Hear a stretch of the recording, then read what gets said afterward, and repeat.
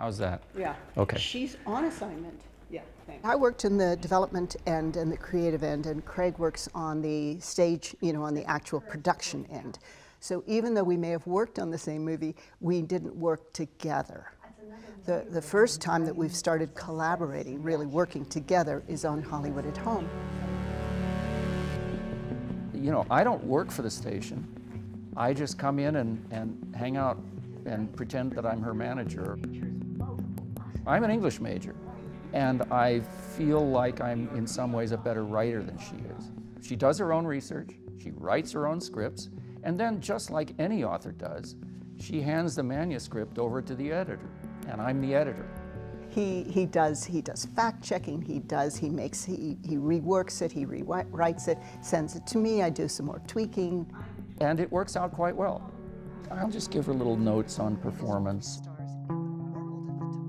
My first 2 years of college were on the East Coast. I didn't enjoy that, so I wanted to stay a little closer to the West. And U of A seemed like a good fit. Within about 3 weeks of being here, I said, this is it. When I graduated from college with a degree in English and went back home to Los Angeles, I needed a job. And I needed to get started on my career because I was 26 years old already. I started in the film industry because I went to a party. I went to a party and I met Ron Howard. There's a lot to be said for it. The money was good. I got to travel all over the world and work. By the time I actually got into the Directors Guild, I had a reputation. Almost from that point forward, people would call me. I got a job offer for a television movie that was going to Vancouver, and I said yes. I was the assistant to the producer. It was actually on a Ron Howard produced movie, TV movie. I came in for my first day of work during preparation, which was in Los Angeles, and there she was at the desk, and I asked her if there was coffee, and she said, not yet. And I said, well, where's the machine? I'll go make it. I looked at him and thought, this is pretty good. It was like, ding. I could see her eyes get wide. Being an AD is a very high pressure job, and I just didn't want it anymore.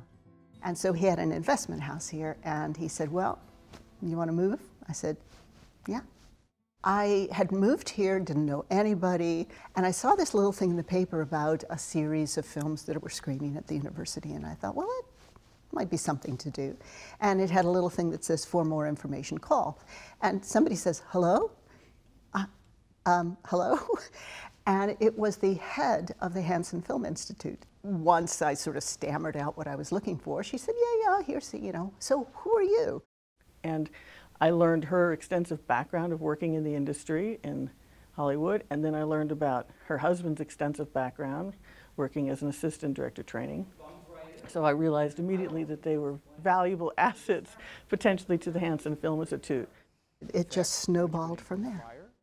With smaller scale stunts, which some of the students had actually suggested to the faculty that they'd like to have a real course in AD work.